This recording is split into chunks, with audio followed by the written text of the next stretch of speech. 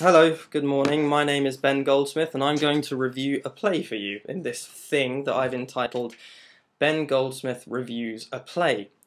So without further ado, let's crack on. I've got my notes, so if I keep looking down it's just so I can supply you with information even more fertile than the stuff that I can pull from my mind.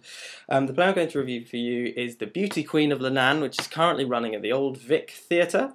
It's directed by Hill-Gibbins, who's a very interesting young director. He's directed at places that just charge you with a feeling that, yeah, he's got to be good. He started out directing around places like the Battersea Art Centre, which is fantastically inventive, Theatre 503, which takes chance after chance on new writing, and now he's been batted around between the Young Vic and the Royal Court. So the man's charged with ideas, and he's done a very good job of this play. It's a fantastic production. Let me just say this is a good review. This will be a good review.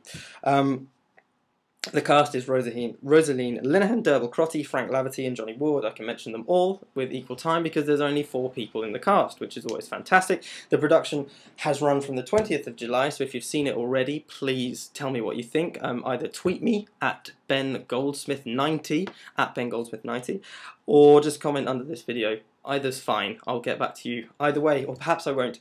But it runs until the 3rd of September, so you've still got plenty of time to go and see it if you haven't seen it already, and I recommend you do. Phone them up if you're under 25 and get the under 25 £10 ticket offer, because then it will cost you £10 instead of more than £10.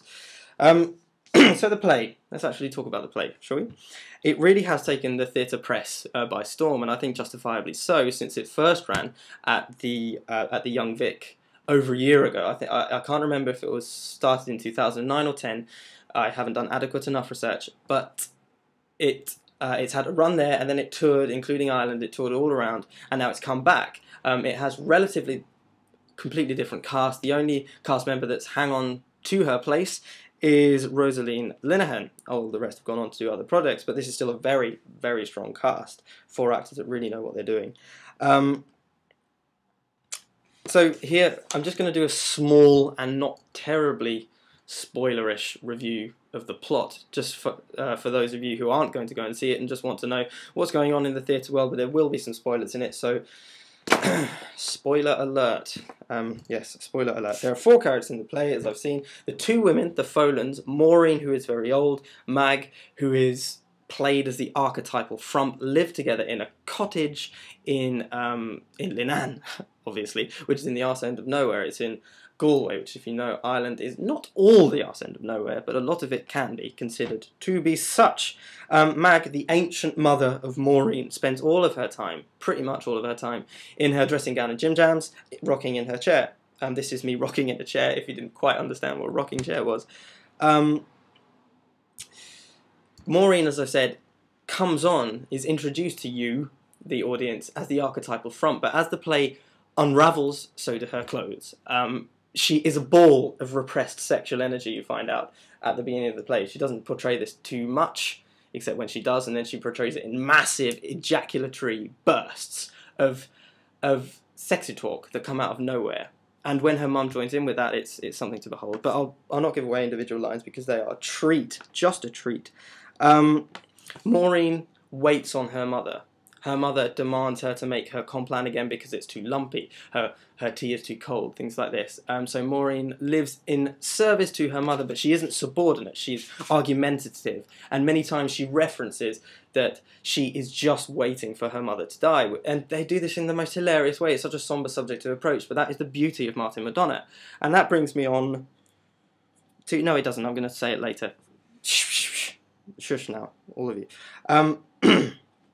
So yeah, there's this obvious but very interesting dynamic between Mag, mother, and Maureen, daughter. They're working against each other. They both hate each other. They both kind of depend on each other as well. In the end of the play, Maureen kills her mother. There's the spoiler. Maureen kills her mother so she can run off to America with Pato Dooley. Now, Pato Dooley is one of the Dooleys, of which there are 2. Pato is far older than his brother Ray. He's moved to England. He's been a builder, just bringing money back home. Pato is played by Frank Laverty. I'll get on to Frank Laverty later on. It's fantastic. And it's Pato who's the exponent of Maureen's sexual awakening, shall we call it. Without him, if you put this play, spin the play into a counter-reality, would Maureen kill Mag? Would Maureen kill her mother? she would have been capable to kill her mother, I think, but there would have been no catalyst. Would she have actually... I was going to give away how she killed her mother then, that would have been stupid. Would she have done it? No, I don't think she would. So Pato is a very, very important character in objective terms if you're viewing the play as a system of movements, which we're not. In the play, Pato has just come back from England. He's going to move to America. Whilst in England, before he goes across the pond in a big way, he writes to Maureen offering her to come with him to the US of America. Mag, mother, intercepts the letter, and madness ensues. There's one more character, as you would have noticed. He's Ray Dooley, the younger brother, and he's a fantastic character. He's very functional. He delivers the messages, or he tries to deliver the messages and doesn't quite manage it between the Dooleys and the Folans. All the play, I should have mentioned this earlier, all of the action in the play happens in the cottage in Leenane as well, so it gives you a little arena, a little petri dish in which all these experiments happen. Ray's fantastic. He's a go-between who just pours petrol on fires. He is fantastic, and he's very, very funny. So hopefully I've immersed you with the knowledge that this play has a great concept, a great script, 4 great characters who are exceptionally well drawn. Now it's up to the director and the actors to take the play from page to stage and really make them live. And there are a couple of things I need to say about it. I must premise this all with saying that the production is fantastic. It's a 7.5, an 8 out of 10, something like that if you're going to give it a mark, which I should. 7.5 or 8, one of those. Nice of me to make up my mind. I apologise for my voice as well. I've slept very recently, and sleep is good, isn't it? It's good. Doing this play is a balancing act of the hilarious and the disgusting. And I'm not going to tell you what's hilarious and what's disgusting in case you want to go and see it. But it's always the way in McDonagh. He's a true genius of the black comedy genre. But sometimes the comedy moments, which are my favourite, because I'm me and they are, they sometimes seem like the director, this I'm sure isn't true, it seems like the director and cast have read them on the page and they haven't understood why they're supposed to be funny. And there's this moment which I'm going to try and explain to you, but it's going to be not funny because I'm explaining it to you, where... And it happens a couple of times in the play between different characters, where one character says A, as in I can't understand you, and the other character says A back to them, as in I can't understand you, and then the third character, and the same character again, the first one, in the exchange. I'm explaining this so well and so quickly. Says A again, and you get this sort of tennis ball thing of A, and it's very funny. Not when one ginger guy does it in his house, but it's very funny when you see this on stage unfolding. It's really funny. But it wasn't in this production. It seems, as I said, that they've read it in the script and they've only kept it in due to some fidelity to McDonagh because, there's my notes, because they just didn't understand it. And it really slowed the momentum a little bit. But that, as I said, it slowed the momentum a little bit. The momentum was fantastic.